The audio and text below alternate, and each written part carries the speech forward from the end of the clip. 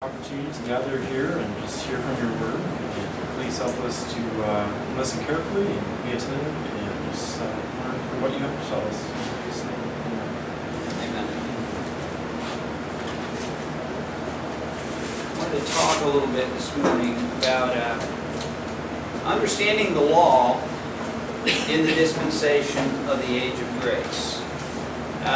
Understanding the law in the dispensation of grace. So let's go to 2 Timothy chapter 2. 2 Timothy chapter 2.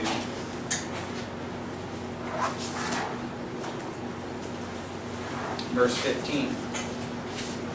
Study to show thyself approved unto God, a workman that needeth not to be ashamed, rightly dividing the word of truth. When you read that verse, it's got a whole lot in it.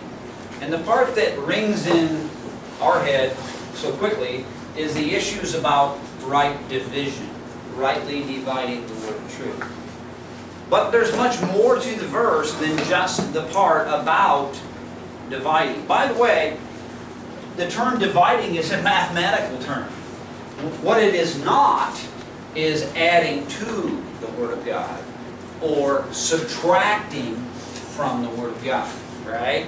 Division is about understanding the whole of something. Dividing it doesn't mean you take some out and don't know what to do with it. It's literally talking about how to use the whole Word, okay? Now when I read this verse, I like to put this verse across the page if you've got an old Schofield. 2 Timothy 3, verse 16. All Scripture is given by inspiration of God. Well, we know that, but sometimes when we have times in our lives when we've been taught from day one, a lot of us here, about the issues of right division, about how Paul's unique gospel, which it is, and that Paul's gospel is new information. It's a mystery kept secret since the world began, right? Not long ages past or whatever, okay? So the point is, there's this issue of understanding Paul's unique gospel, right? But at the same time, there's this principle here in 2 Timothy 3:16. All Scripture is given by inspiration of God and is profitable.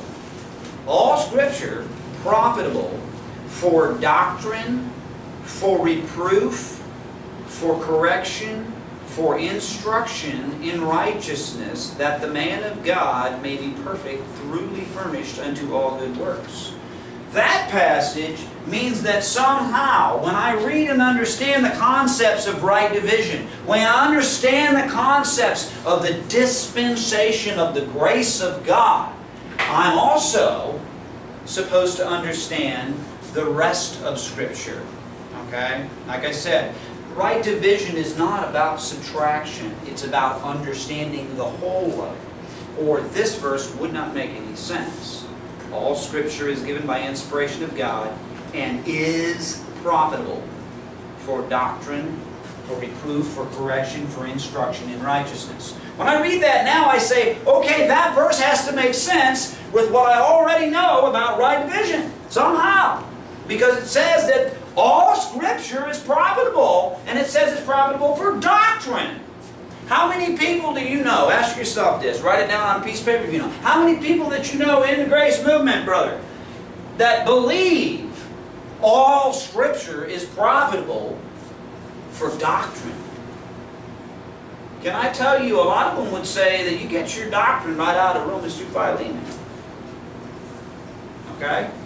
So somehow, 2 Timothy 3:16 and 17 have to make sense with 2 Timothy 2:15.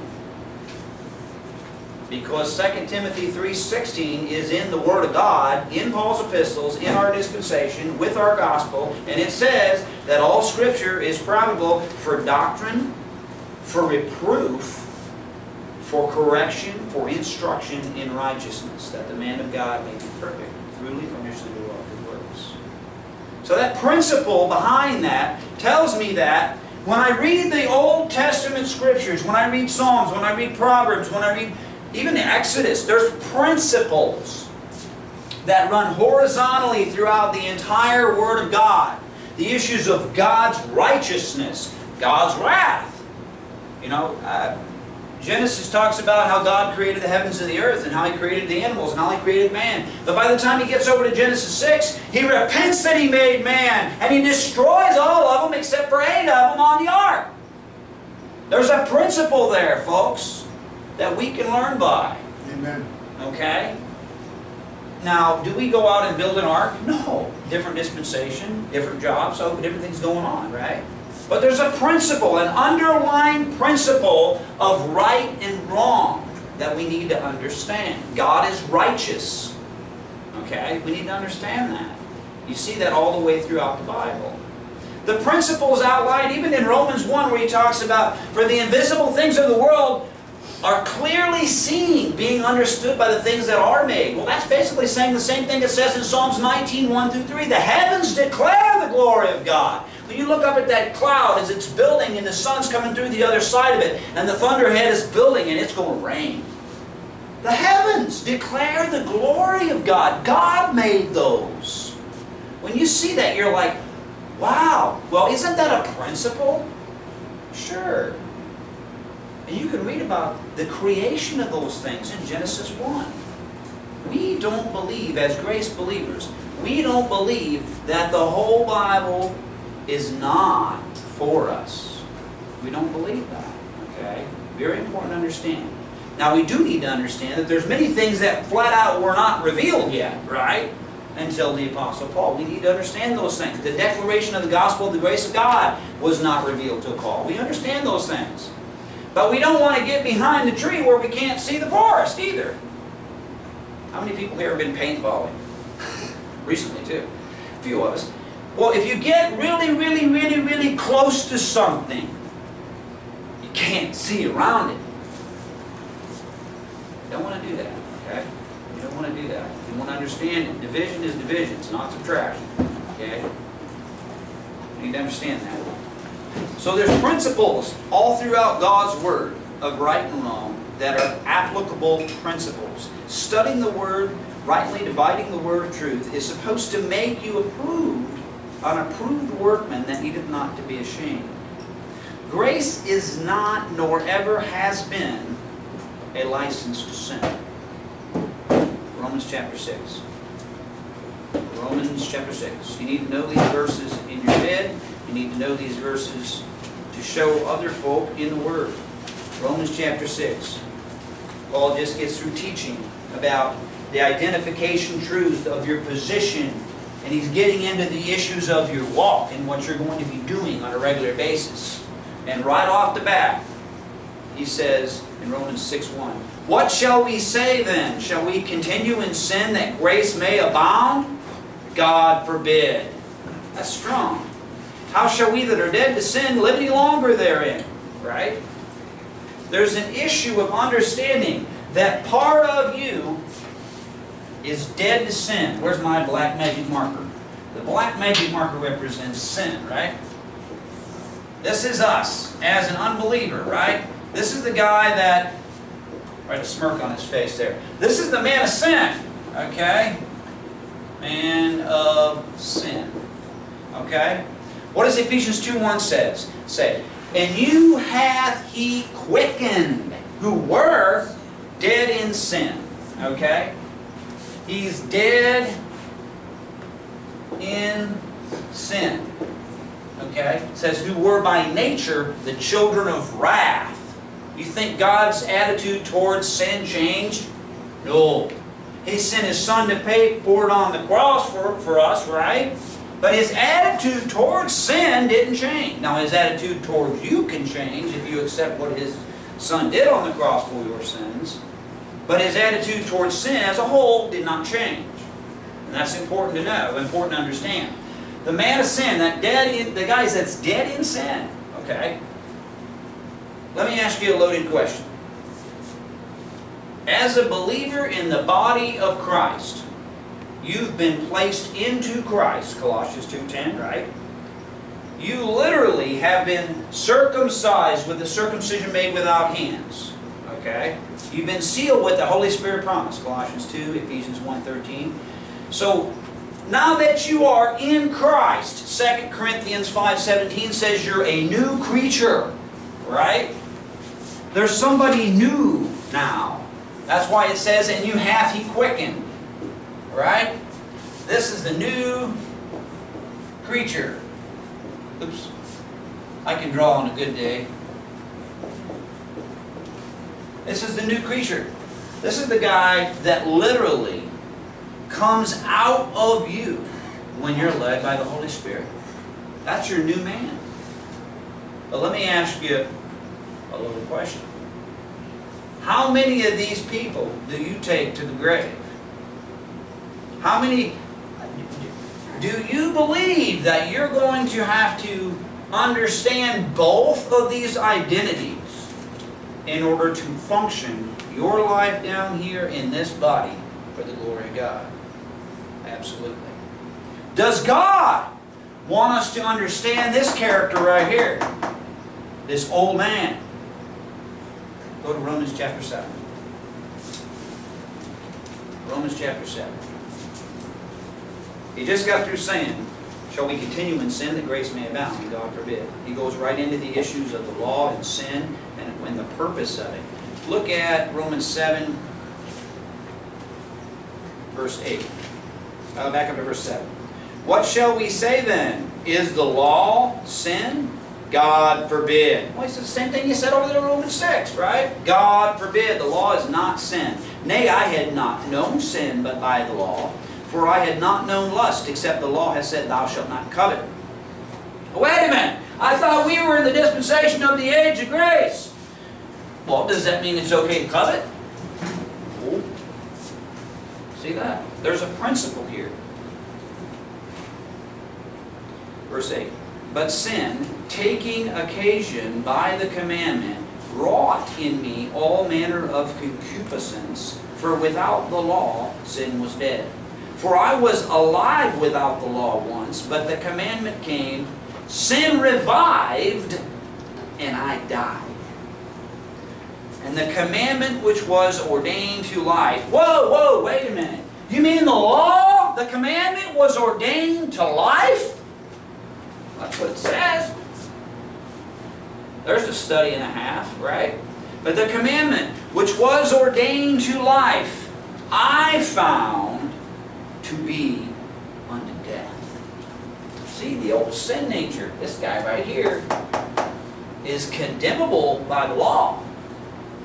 Okay? Very important for us to understand. Verse 11. For sin, taking occasion by the commandment, deceived me, and by it, the law, slew me. Killed it. Okay? Wherefore the law is bad. No, preacher, that's not what it says. Look at that verse. The law is holy, and the commandment holy, and just and good. Well, wait a minute. Why is it a good thing to be slewed, to be killed? What's dying, folks? This guy right here. If we really recognize the fact that this guy right here can never produce life in the eyes of a just and righteous God, we learn something.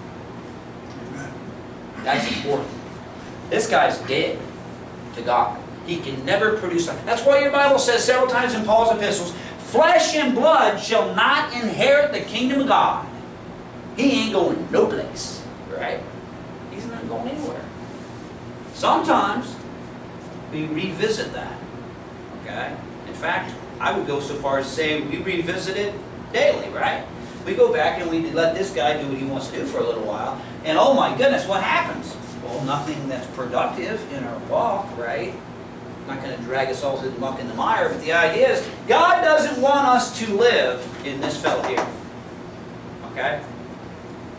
So here's Paul, verse 12. Wherefore the law is holy, and the commandment holy and just and good. Verse 13. Was then that which is good made death unto me? Talking about the law. God forbid. Here's the reason why when the law comes out, sin becomes an issue. Okay? Was then that which is good made death unto me? God forbid. But sin, that it might appear sin, working death in me by that which is good. That's the law, folks. That sin, by the commandment, might become exceeding sinful. Well, we know in our lives, when we read that principle in Romans 3, verse 20, go back and look at that. Romans 3, verse 20. This is, if you don't know these principles, you really don't know how to teach the gospel well. When you're talking to other people, they have to know they're a sinner, right? Romans 3, verse 20. Verse 19. Now we know that what things soever the law saith, it saith to them who are under the law, that every mouth may be stopped and all the world may become guilty before God. Mankind needs to know for sure he's got a problem, right? He can't produce the righteousness of God. God will never be satisfied. God's justice will never be satisfied by mankind's flesh. It's not going to happen. Okay?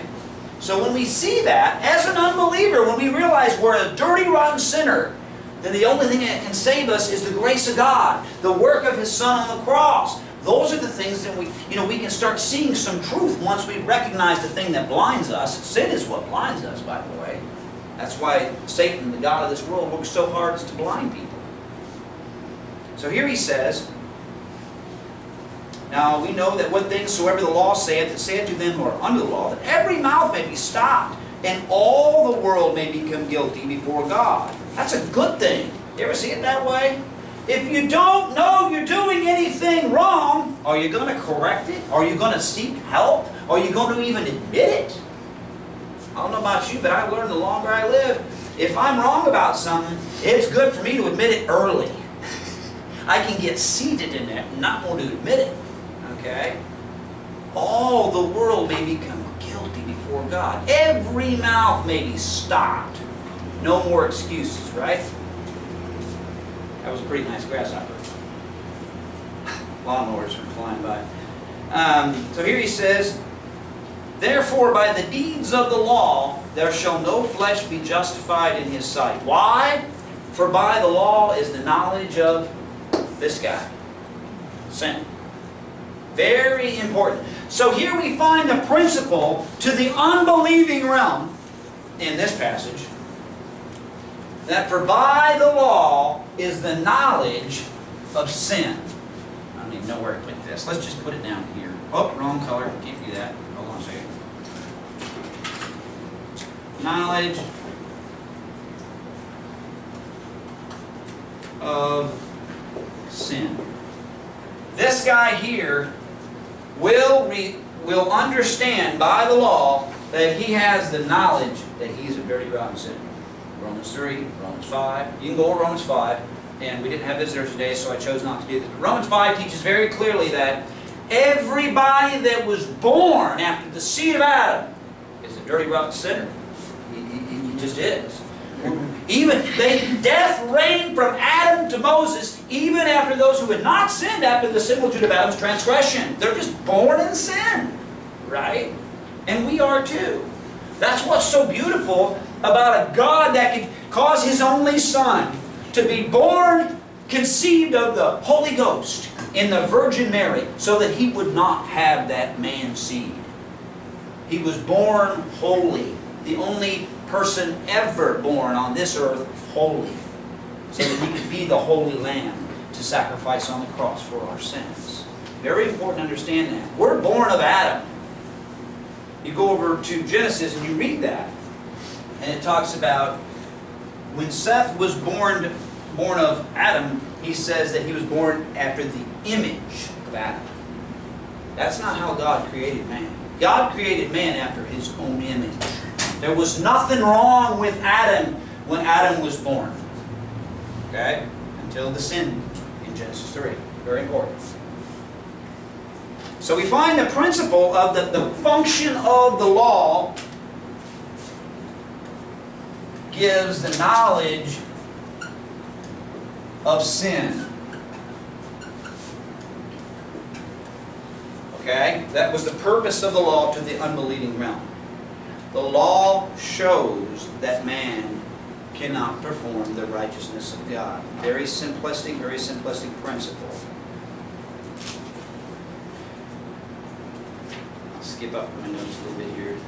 But the doctrine of grace, the doctrine of the dispensation of the age of grace, if he tells us over there in Romans 6, do we then, no, it's not what it says. It says, shall we continue in sin that grace may abound?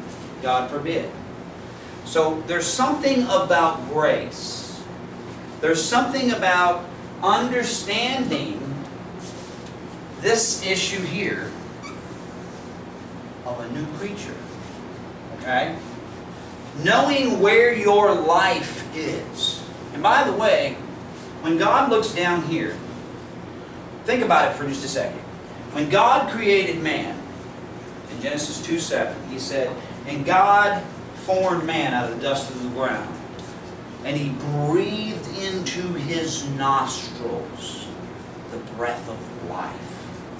Let me ask you a question. How many of us had God breathed into his nostrils? Not a one of us. We're procreated. If you see a t-shirt that says, you know, God made me, God don't make junk, that's not true. You're procreated. You're born of Adam now. You're procreated from your parents, and their parents, and their parents, and their parents, and their parents, through procreation, and the sin seed passes on through that. Okay? And we're literally born in sin. We are by nature the children of wrath. So the purpose of the law to the unbelieving realm is simply to show them that I'm a sinner. Okay? That every mouth may be stopped and the world may become guilty before God. But in Romans 7, the purpose of the law, I believe, is talking in the context of the Christian. Go back to that just for a second. Romans 7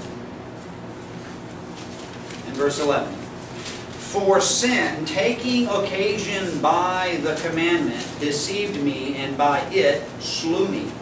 Wherefore the law is holy, and the commandment holy and just and good. I don't know about you, but when I read that, I'm like, how can that be? I've been taught all my life, for the most part, that we're in the dispensation of the age of grace. And the law is something that happened in the Old Testament that was in relationship to the nation of Israel. Well, that's true in principle. The Mosaic Law and all its ordinances, by the way, in Colossians 2 it says that He nailed those ordinances to the cross, right? The things that were contrary to us, right? But there's more to it than that. Go over to, I'm way off my notes, 1 Timothy chapter 1. 1 Timothy chapter 1.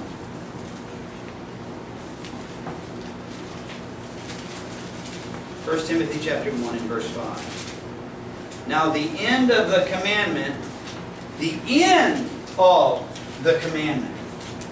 know, as grace believers, our goal is not to seek reading Exodus 20 so that we can better understand what to do and not to do in the dispensation of the age of grace. It's not. Okay? But our beloved apostle repeats 9 of the 10 commandments as principles. Okay? Just because we're not in a dispensation that is proclamating ordinances, laws, doesn't mean that the principles of God changed in this dispensation. Okay? And that's important. Okay? Let's read what he says here in 1 Timothy 1 verse 5. Now the end of the commandment is charity out of a pure heart, and of a good conscience, and of faith unfeigned. The end of the commandment is charity. Now, if you read 1 Corinthians 13 in your life, my mother used to sit us down when we get in arguments as kids. Mom would sit us all down on the couch and read to us 1 Corinthians 13. I can still quote a lot of it in my head. And that's a neat thing, okay? It seeketh not her own, is not easily provoked, thinketh no evil. You know, growing up is what that passage is about. Maturing into the mind of Christ. Agreeing with God about what God says about stuff. And when you do that, by the way, you learn to make decisions in your life that you just didn't know how to make before. Because you look at how it affects other people. You don't just look about how it works for yourself. You know, this worked for me, therefore I'm going to do it. That's not how you think. You think about what works for everybody. You start seeking other people's wealth, not your own. I'm not talking about their money. I'm talking about their spiritual wealth. So here he says, the end of the commandment is charity out of a pure heart and of a good conscience and of faith unfeigned. When I read that, I keep thinking, wow, you know, over there in Galatians 5, where he's talking about the fruit of the Spirit. He lists the fruit of the Spirit in Galatians 5. This guy right here, your new man, your new creature, can literally live out the Spirit of God in his life. Right? We're sealed with the Holy Spirit on the day of redemption, Ephesians 1:13-14. So, if this guy can be led by the Spirit, then that guy can actually produce the fruit of the Spirit. Love, joy, peace, long-suffering, gentleness, goodness, faith, meekness, temperance. Against such there's no law. Well, that makes sense, right? When we're walking according to the mind of Christ, when we're renewing our minds day by day, we realize our light affliction is but for a moment, right? And He worketh for some work exceeding an eternal weight of glory, right? Romans 8:18, the sufferings of this present time are not worthy to be compared with the glory which shall be revealed in us. I believe that's talking about now, by the way. Some people preach that verse and they say, see there, when we get to heaven, we're going to have it. Wait a minute. Read the verses around that. It's talking about your walk as a Christian. The sufferings of this present time. There's a lot of Christians, I believe, that read about what they're going to get when they get up there, but have no clue what it means to what they have now. I mean, over there in 2 Corinthians 4:7, he says, we have this treasure in earthen vessels, that the excellency of the power may be of God and not of us. If we have this treasure now, we got to figure out what that is. There's people all over the place that go digging up all kinds of stuff and try to find treasure, monetarily speaking, gold.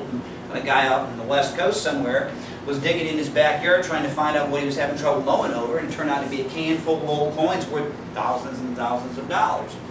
Well, that's fine for him. He paid off his house or whatever, okay? But, I mean, we're talking about spiritual treasure.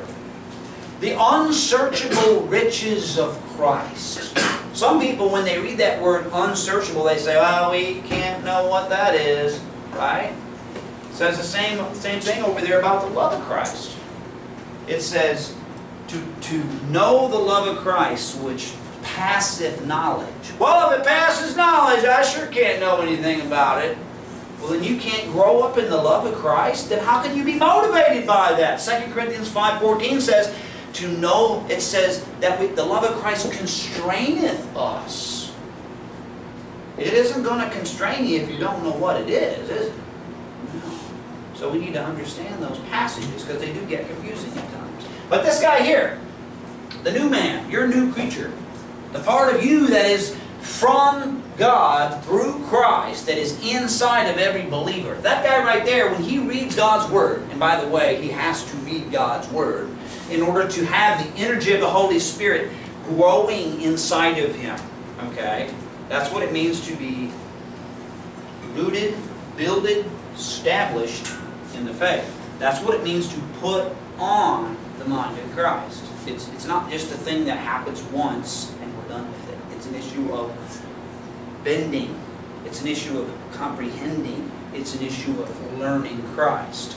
So we see this new guy here, so to speak, the new creature. This guy right here can produce something that the old man could not produce. This new guy can produce fruit of the Spirit because it's inside of him to do that.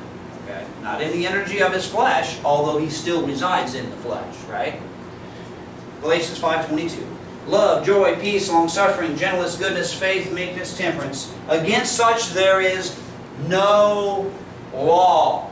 Did you ever notice when, as a child, if you had brothers and sisters running around all over the place, I did, when you're the only one that's not doing what's wrong, most of the time, if they do something wrong and they get in trouble, you're not worried about it. You didn't do anything wrong, right? Well, in a very real, simplistic way, that's how it is when we're doing the right thing. When we're reading, studying, applying God's Word to the details of your life, as Brother Jordan said for years, this guy right here is producing the fruit of the Spirit. Against such there's no law. The law is only an issue if you choose to live in this guy. Because this guy right here is condemnable by the law. He flat out is. And he's going to be till the day he's 6 feet under. Okay, go back to Romans. Well, let's just keep reading. 1 Timothy 1 verse 6. From which some, having swerved aside, have turned aside unto vain jangling, worthless chattering, desiring to be teachers of the law. Now, this is tricky, because it says that they're desiring to be teachers of the law. Now, like I said, I'm not convinced that we're supposed to be teaching the law in the dispensation of the age of grace. But the point here is, and we must keep reading, it says, understanding neither what they say, nor whereof they affirm. That means they flat out didn't even understand the law properly. Okay? Now let's go on with it. Verse 8. But we know that the law is good if a man uses it lawfully. That's an important verse. In the dispensation of the age of grace, how do you use the law lawfully? Well, I know one thing. Before he was a Christian, this guy was condemned by law. God's wrath was going to be poured out on that guy if he makes it into eternity, right? In that same standard.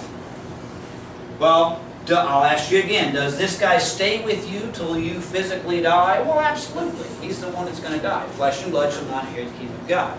And we still haul him around on a day-by-day basis, right? This guy right here is condemnable by the law. Understand that about yourself. I wondered for years what to do with sin in my life. I wondered for years, why do I feel so bad when I sin? I'm a Christian. My standing, I've been seated in heavenly places in Christ. Why do I have to feel like this? So horrible when I do the wrong thing. It's because that guy right there is still here. He's still here. He hadn't went anywhere. Understanding this, which is a dichotomy, understanding there's two of you. Paul talked about being beside himself. I mean, there's a reality with that.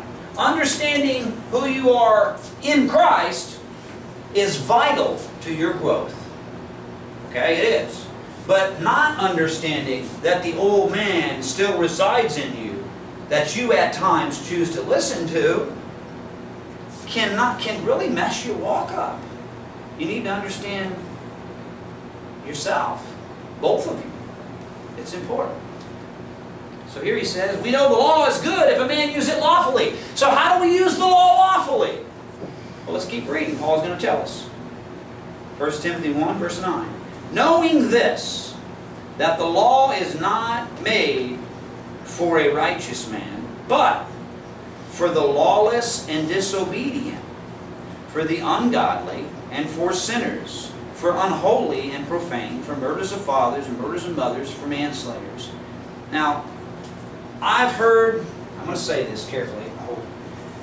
I've heard good grace preachers teach this verse and stop when they start teaching verse 9, knowing this, that the law is not made for a righteous man. Well, I'm righteous in Christ, therefore the rest of this doesn't apply to me. Well, wait a minute, let's keep reading. Don't stop in the middle of the verse. The ungodly, for sinners, for unholy and profane, for murders of fathers and murders of mothers, for manslayers, for whoremongers, for them that defile themselves with mankind, for men stealers, for liars, for perjured persons, and if there be any other thing that is contrary to sound doctrine. Really? The law is going to tell you what's contrary to sound doctrine? When I read that one day, it hit me like a ton of bricks. I'm like, how can that be? Well, if your goal is to live in this guy right here, in the new man, and live in the energy of the Holy Spirit within inside of you, producing the fruit of the Spirit, then wouldn't you want to know if you sinned in your life to where it was counterproductive to that? Then what shows you that? What shows you when things aren't going the right direction, when you're making bad decisions? What shows you that? Well, let's read it again. Knowing this, that the law is not made for a righteous man. That's this guy here. But for the lawless and disobedient. Well, that's this guy here. For unholy and profane, for murderers, fathers, mothers, manslayers, whoremongers, them that defile themselves with mankind, men stealers, for liars, for perjured persons. And if there be any other thing that is contrary to sound doctrine. Let me ask you this. Does this guy do things contrary to sound doctrine? Oh yeah. Do I in my flesh, my old man, do I do things contrary to sound doctrine? Absolutely. In fact, that's all my old man does, is do things contrary to sound doctrine. In fact, he can't do anything that comes out of sound doctrine. Only this guy can. Okay?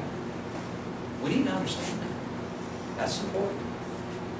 And he says, he makes this huge list, and he says, and if there be any other thing that is contrary to sound doctrine. But look at the punctuation at the end of this verse. 1 Timothy 1, verse 10. Is that a period there? No, that's a semicolon. He's not done with the thought. Now what does the next verse say? According to the glorious gospel of the blessed God, which was committed to my trust. When I read that, I don't know how many years ago that's been, a few years ago, I'm like, wait a minute! I read it again, I read it again, I read it again. Paul's gospel, the gospel of the grace of God, the gospel of the dispensation of the age of grace, is telling me in that passage that the law is going to tell this old man, as a believer, yes, but also as an unbeliever, yes, but also as a believer. He's going to tell that old man, he's going to say, hey, wait a minute, buddy. That's condemnable by the law.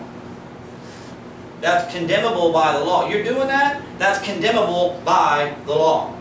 Okay? And according to what I'm reading, it says, and if there be any other thing that is contrary to sound doctrine, and then verse 11, according to the glorious gospel of the blessed God, which was committed to my trust. Obviously, Paul's gospel, right? So Paul's gospel is saying that that same law that gives the knowledge of sin as an unbeliever, once you become a Christian, that law, do we believe the law is holy and just and good?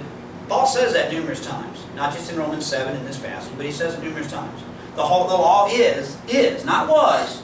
Paul never says the law was holy and just and good. No, he says the law is concurrently, right now. The law is holy and just and good. Well, I mean, when you look at the principles of it, it teaches to obey your parents, teaches not to steal, teaches not to kill, teaches, all those principles. Those are godly principles, folks, that God himself wrote with his finger, right? That's important. Those things didn't change. God's view on sin did not change when he gave Paul the dispensation of the age of grace. He didn't lighten it up a little. He didn't create something called unconditional love and tolerance where every time you sin, for whatever reason, it's okay. No. What he wants you to do is understand why you feel the way you do, why I feel the way I do. Go back to Romans 7. There's a principle here we need to understand. I know I teach it a lot. Go back to Romans 7.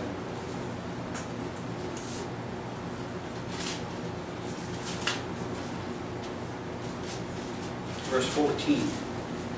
For we know that the law is spiritual. That's heavy. The law is not the problem, right? The law is spiritual, but I am carnal, sold under sin. For that which I do, I allow not, but what I would, I do not. That which I hate, that do I. How many people, as a Christian, how many people here have done something when you knew it was wrong and felt bad about it? Everybody should raise their hand. doing a Baptist thing. How many people have done something wrong, knew you were doing something wrong even before you did it, and did it anyway, and then felt bad about it? Come on, that should be applicable to everybody in here if you understand what I just said. Do you feel bad when you sin? Well, yeah. Why is that? It's because the law says that. The law says, what are you doing? Right? It says, no, guilty. Right? That every mouth may be stopped. Right? We need to understand when we're guilty. Right? Now, does God want us to feel bad? Well, that's kind of a two-edged thing. Does God want us to wallow in that? No. Let's keep reading. Romans 7. Verse 21. I find then a law that when I would do good, evil is present with me. There's that guy right there.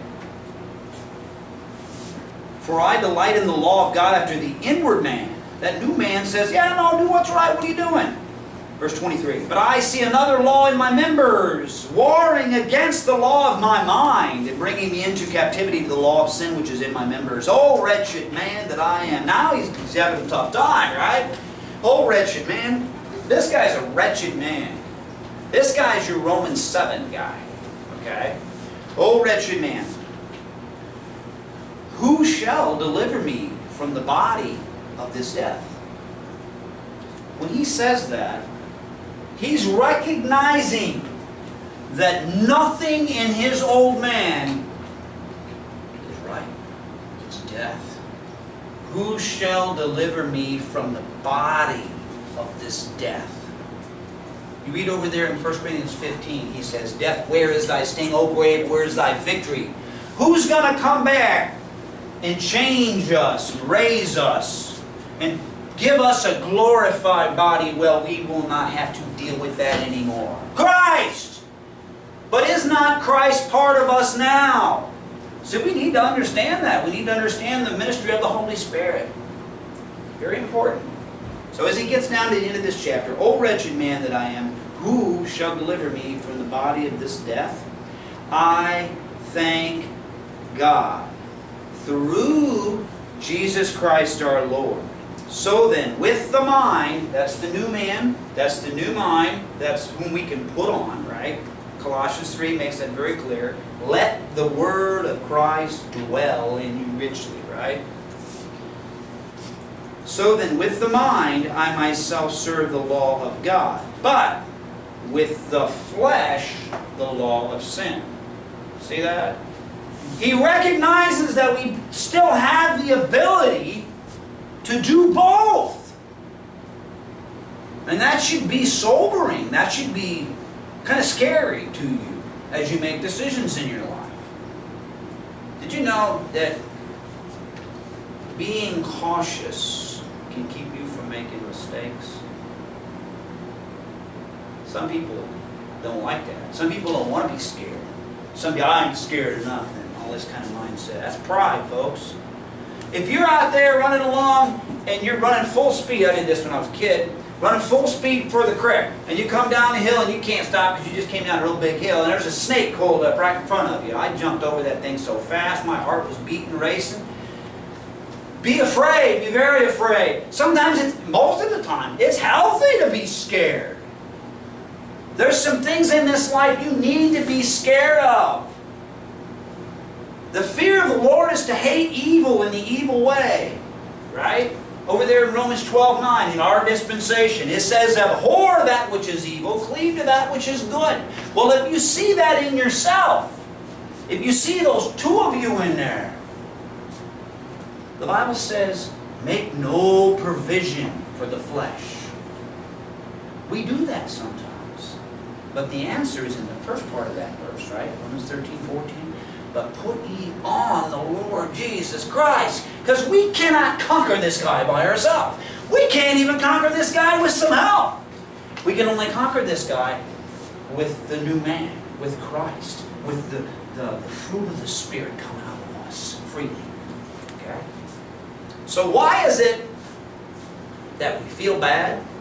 Well, sometimes we make bad decisions. Romans 8 verse 1. There is therefore now no condemnation to them which are in Christ Jesus, who walk not after the flesh, but after the Spirit.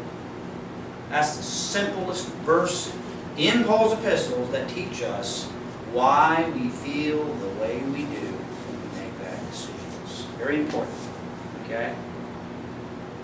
Because this guy right here is condemnable by the law, and he will be till he's 6 feet under. Okay? So when we do the wrong thing and we feel bad, is that a bad thing? Good question. Back up to Romans 7. Romans 7 verse 9. Romans 7 verse 9. For I was alive without the law once, but when the commandment came, sin revived, and I died. And the commandment which was ordained to life, I found to be unto death. For sin, taking occasion by the commandment, deceived me, and by it, by the law, slew me. Wherefore the law is a bad thing, brother. No, that's not what he says. Look what he says. Wherefore the law is holy, and the commandment holy, and just, and good. Was then that which is good made death unto me? God forbid. But sin, that it might appear sin, working death in me by that which is good. So the law shows us, hello, you're choosing to do the wrong things in your life, and it's producing bad decisions in your life, and you're going on and you're feeling pretty bad, and your conscience, if you keep going, your conscience is going to be seared because you're enjoying the pleasures of life solely for the fact that your flesh is happy. There's pleasure in sin for a season, folks. You can do that for a while. I've been there. But I'll tell you, it's not for very long. There's no satisfaction in that. There's no inner joy in that. There's no peace in that. The peace that we have comes from God. So he says, was then that which is good made death unto me? God forbid. But sin, that it might appear sin, working death. That sounds like a good thing. If the law gives me condemnation only when I choose to sin, so that I can feel bad and recognize the simple fact that I'm making bad decisions. Wow. It's kind of like Mary was making a comment the other day. Guy gets out, going to go for a jog, opens up the door in the morning, takes off jogging on the block. He's about half awake, jogs around the corner and falls in this big old hole. They were doing construction work and didn't put any pylons up. And he gets up, shakes himself off, and goes back around. Next morning, same thing. Gets up, opens up the door, goes out for a jog, falls in the hole. I mean, we do this! In a spiritual way, we do this on a regular basis. I mean, it sounds crazy to us when you make it in a physical illustration, but we do that kind of stuff, right? Spiritually speaking. Third day, the guy goes out and he remembers and he goes, you know, that was kind of unproductive. That hurt, you know. It was unproductive to my jog. I think I'll go the other way. Hello? That's what we do spiritually speaking. If we want to have a life of liberty and freedom, it's right here. God gave us that. God gave us His life. He gave us His Son so that we could live out the life of Christ. We don't have to choose to live in the condemnation of our flesh. But when we do, it's a good thing that the law still says, hey, against such, that's wrong. And by it, it slews you. It shows you that your flesh is death. Okay? And that's a good thing. If you can realize that when God looks down here and He sees this guy as black as sin, and He sees this guy as blue and as pretty and the creation in His sky, then you can realize that what God sees is life. Because this guy's never going to produce the kind of life that satisfies the justice of God. Whereas this guy does by nature because he is born of the Spirit. And that's an awesome thing to see. So the production and the understanding of the law in the dispensation of the age of grace is important. Because the law is holy and just and good. Okay? Over in Romans 3, there's a verse over here. I'm going to try to lighten it up and close here. Romans chapter 3. He's teaching about justification by grace through faith alone. And as he finishes out the chapter, Romans 3 verse 31, he says, do we then make void the law through faith? God forbid. Yea, we establish the law. That's heavy. We establish the law? Well, the fruit of the Spirit in the life of the Christian produces love, joy, peace, long-suffering, gentleness, goodness, faith, meekness, temperance. Against such there's no law. When you're doing the righteousness of the law in your body, through the instrumentality of the Holy Spirit, the law is not an issue. That's why we don't strive to teach the law. But the law still has a purpose in the dispensation of the age of grace to show sin as sin. Go to Romans chapter 8 again. Romans chapter 8. Well, hold on to that. Let's read that real quick. Romans chapter 8, verse 4. Verse 3. For what the law could not do, in that it was weak through the flesh, God sending His own Son in the likeness of sinful flesh, and for sin, condemned sin in the flesh. Why? That the righteousness of the law might be fulfilled in us, who walk not after the flesh, but after the Spirit. The day you're born in, I don't say born, the day you're made a new creature in Christ is the day that you can produce the righteousness of God in your life when you choose to be led by the Spirit. Two verses. You grab go back to Romans 6. This passage in Romans 6 gets taught a lot as a positional passage, as a standing passage, as an identity passage. So we're going to read a little verses around it. Romans 6, verse 11. Likewise reckon ye also yourselves to be dead indeed unto sin, but alive unto God through Jesus Christ our Lord. So obviously this passage is talking to Christians about what they're doing in their life, right? Let not sin therefore reign in your mortal body, that ye should obey it in the lust thereof. Neither yield ye your members, your body, as instruments of unrighteousness unto sin, but yield yourselves unto God as those that are alive from the dead, and your members as instruments of righteousness unto God. For, on the basis of all the previous information about your walk, this verse is the context. For, sin shall not have dominion over you, for ye are not under the law, but under grace. What then? Shall we sin because we are not under law, but under grace? God forbid. Know ye not that to whom ye yield yourselves servants to obey, His servants ye are to whom ye obey, whether of sin unto death, or of obedience unto righteousness.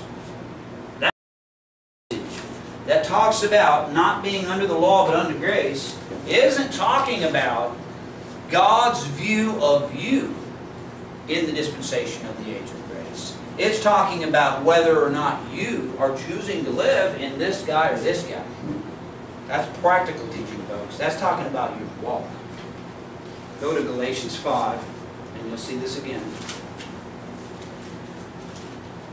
Galatians 5. Verse 16.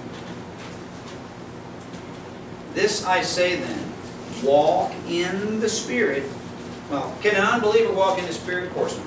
It's talking to Christians. It's pretty obvious, right? Walk in the Spirit, and ye shall not fulfill the lust of the flesh. See, he's recognizing the fact that he can still fulfill it, but he's saying, hey, here's the answer. See that? Very important. For the flesh lusteth against the Spirit, and the Spirit against flesh. And these are contrary the one to the other, so that ye cannot do the things that ye would. Well, there's Romans 7 again right there, right? Now look at verse 18. Here's the answer, folks.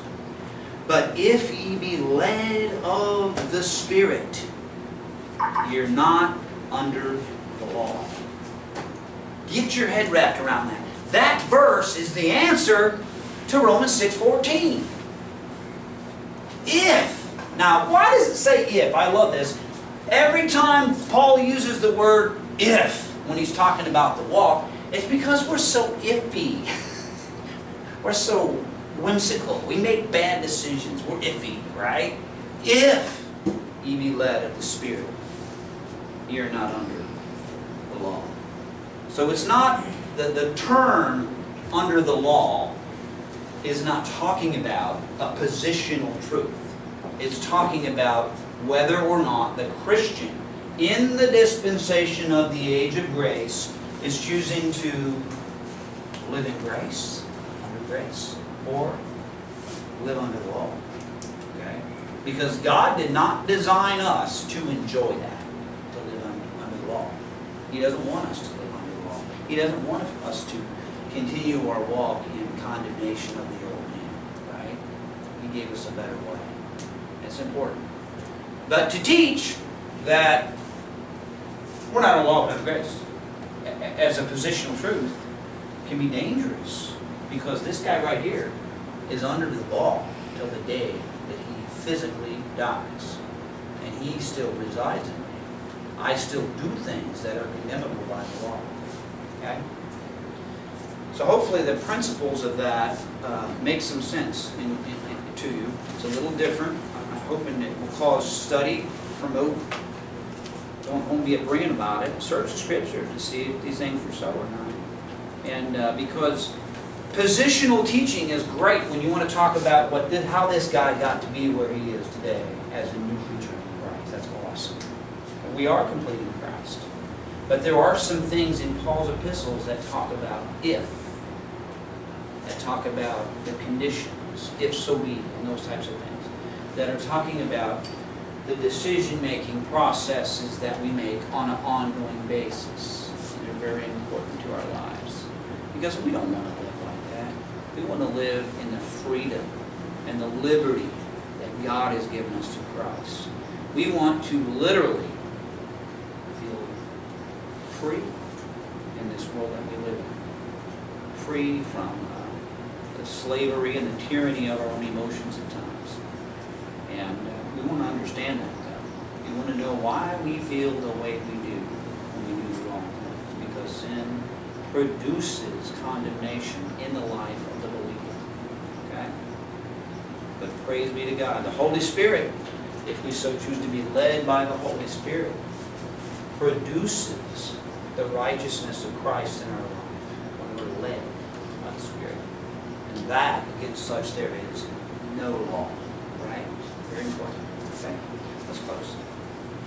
Dear Lord Jesus, thank you for all the principles in your word, that we can understand that you don't change from day to day. Your principles, your godliness, your attributes do not change.